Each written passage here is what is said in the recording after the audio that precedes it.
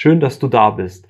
Heute geht es um ein sehr, sehr wichtiges Thema, nämlich um das Thema Konsumschulden, wie du sie vermeidest und wenn du welche hast, wie du sie möglichst effizient abbaust. Dafür werde ich dir alle meine Kenntnisse geben, Tipps und Tricks, wie du das Ganze wieder umwandeln kannst und möglichst schnell diese Konsumschulden loswirst, vermeidest und ein freieres Leben führen kannst, denn umso mehr Kosten du hast, umso weniger Freiheit besitzt du.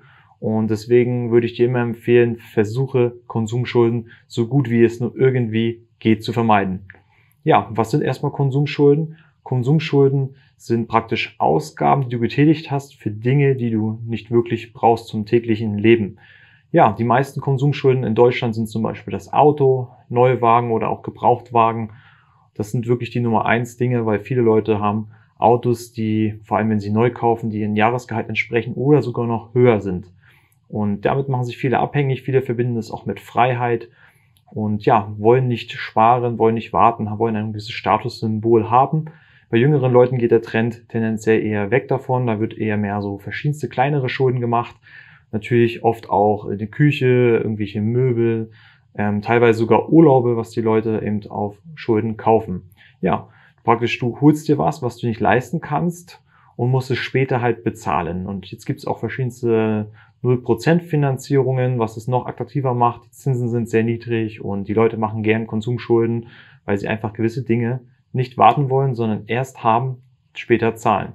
Und das bringt die Leute immer mehr in die Abhängigkeit und wir wollen natürlich schauen, wie du davon weiter wegbekommst und ein freieres Leben führen kannst. Grundsätzlich unterscheidet man von 2 verschiedenen Arten von Konsumschulden.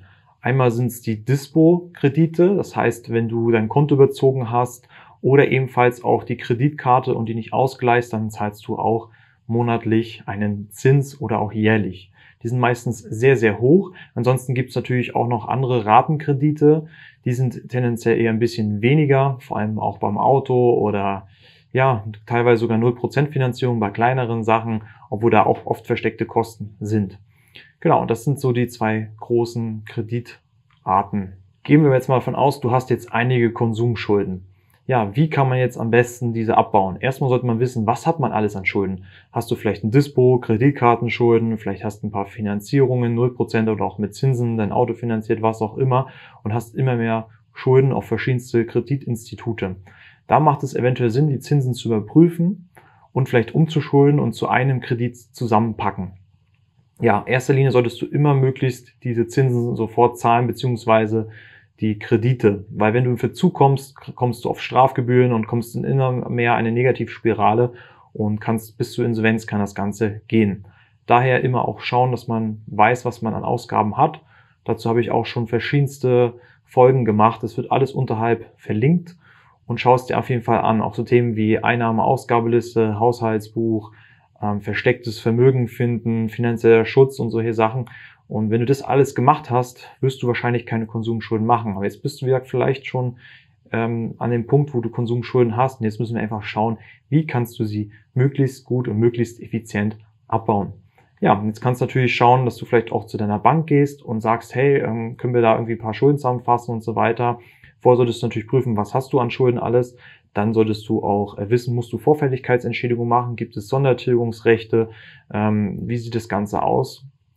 Wenn du überhaupt keine Ahnung hast von diesen ganzen Dingen und überhaupt nichts verstehst, dann kannst du auch zu einer Schuldberatung gehen. Da wird von den verschiedensten Städten das kostenlos angeboten und da kannst du dich auf jeden Fall beraten lassen. Teilweise können die auch verhandeln mit Gläubigern und dir dabei helfen, dass du generell weniger Schuld hast. Vor allem, wenn du Sachen hast, die du überhaupt nicht zahlst gerade. Also nicht mal irgendwelche offenen Schulden, die du überhaupt nicht bezahlst, wo du schon haufenweise Mahngebühren hast, kann das sehr, sehr viel Sinn machen.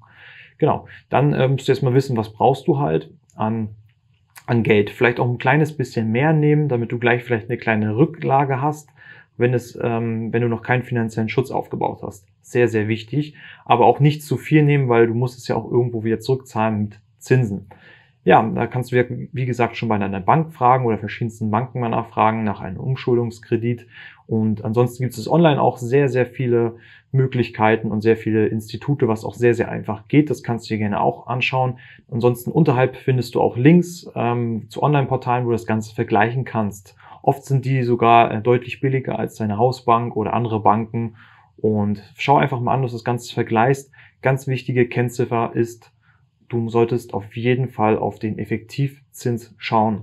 Und auch nicht unbedingt schauen, was ist jetzt dieser praktisch dick groß gedruckte Zinssatz, weil das sind Zinsen, die zu den seltensten Bedingungen erfüllt werden. Schau lieber drunter, was ist wie hoch der Zins maximal ist, und schau unten drunter, klein gedruckt steht oft auch drinne, 2/3 der Leute oder 100% der Leute haben den Zinssatz. Und danach würde ich mich orientieren, nach diesen Kennziffern, maximaler Zinssatz und wie viel haben 2/3 der Leute im Durchschnitt. Hast du eine besonders schlechte Bonität, was ja sein kann, dass du wirklich unglaublich hohe Schulden hast im Verhältnis zu deinem Einkommen, dann kann das Ganze natürlich schwer werden. Da würde ich dir empfehlen, schau, dass du irgendwie, meistens haben solche Leute dann Kreditkartenschulden, sind ein Dauerdispo. Schau, dass du unbedingt aus dem Dispo rauskommst und die Kreditkartenschulden loswirst, weil dadurch hast du schon mal Luft und dann sieht man, dass du irgendwie auch zurechtkommst. Und dann vielleicht nochmal eine Anfrage neu starten, wenn es nicht klappt, und nicht aufgeben, schauen, dass du es trotzdem parallel abbaust, dass du auf jeden Fall alles tust, damit deine Bonität besser ist und dass du weniger Schulden hast. Wie gesagt, am teuersten sind die Kreditkartenschulden und die Dispo-Schulden. Die solltest du oberste Priorität haben, die loszuwerden. Wirklich die alleroberste Priorität, weil da kannst du zweistellige Zinsbereiche zahlen und da zahlst du teilweise deutlich mehr Zinsen, als dass du tilgst. Und das solltest du auf jeden Fall vermeiden. Genau.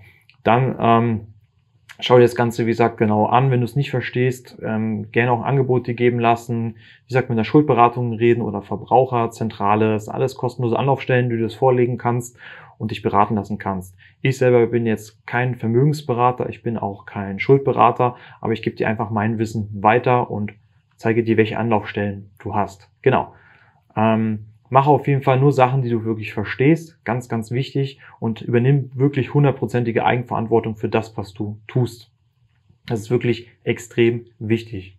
Auch nochmal ein ganz wichtiger Punkt, den du wissen solltest. Du solltest nicht nur wissen, wie hoch deine Kreditsummen sind und was du an Geld brauchst, sondern solltest auch wissen, in welcher Zeitraum möchtest du es abzahlen. Was sind jetzt die aktuellen Zeiträume, die du es abzahlen würdest? Und schau dir mal die Raten an. Spiel mal mit den Zeiten. Wie gesagt, vielleicht 1 Jahr, 2, 3, 4, 5 Jahre.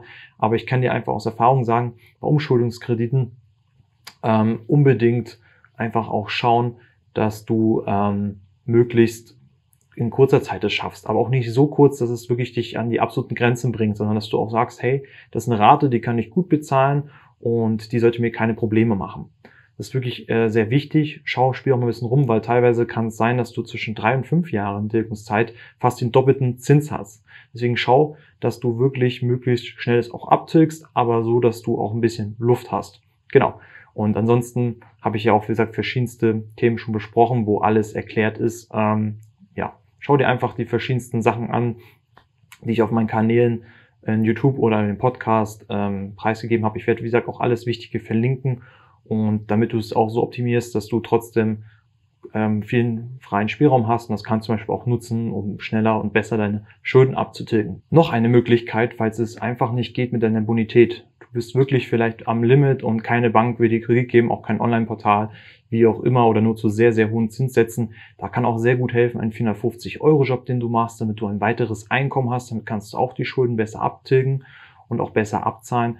Ja, ansonsten solltest du auch schauen, dass du vielleicht deinen Lebensstandard ein bisschen runterschraubst, dass du nicht irgendwelche teuren Urlaube machst oder irgendwelche Gewohnheiten, Restaurants, die du eigentlich nicht leisten kannst, weil deine oberste Priorität sollte wirklich sein, die Schulden abzubauen und nicht unnötigen Konsum zu machen. Lieber dann zu Hause kochen und so weiter und einfach jede Ausgabe hinterfragen, vor allem die Variablen. Da muss man vielleicht auch mal 2, 3 Jahre ein bisschen zurückstecken, aber dann hat man wirklich ein viel freieres Leben und das ist wirklich meiner Ansicht nach sehr erstrebenswert.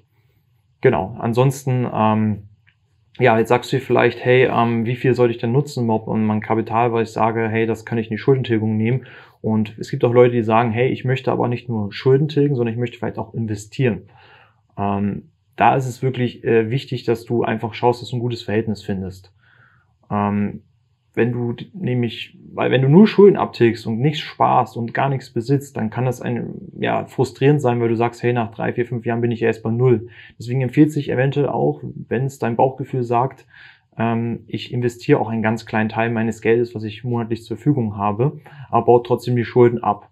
Und ja, wenn du natürlich investierst, baust du dir eventuell auch Eigeneinkommen auf, zum Beispiel halt auch in Aktien in der Börse, dass du vielleicht auch Aktien hast oder ETFs, die ausschüttend sind, und damit du weiteres Einkommen generierst, um auch vielleicht auch Steuervorteile zu genießen. Und darauf werde ich auch nochmal in anderen Videos drauf eingehen, weil man sollte natürlich schauen, dass man ein gutes Verhältnis hast. Wenn du aber sehr viel Angst hast, sagst, ich will die unbedingt loswerden, ich kann nicht investieren oder würde mich dabei total schlecht fühlen, dann bau erstmal die Schulden ab und fang dann bei Null nochmal neu an. Das musst du individuell entscheiden, so wie du dich wohlfühlst.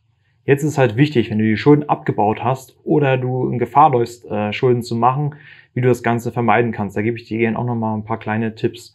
Ja, wichtig ist, Dispo kündigen. Ja, Versuche aus dem Dispo sollte niemals genutzt werden. Im Dispo deswegen kündigen oder zumindest ganz stark reduzieren, dass du nicht in die Gefahr läufst und die Verlockung kommst und sagst, ach, ich lasse es mal überzogen und so weiter und ich kann es ja noch weiter überziehen. Dann Kreditkarten kündigen.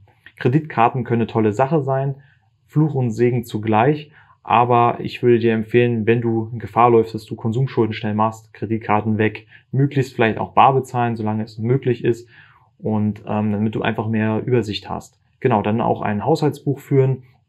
Dazu habe ich auch schon andere Folgen gemacht und eine Vermögensaufstellung, damit du auch ein bisschen weißt, was du an versteckten Vermögen hast, dass du lieber was verkaufst, bevor du Schulden machst.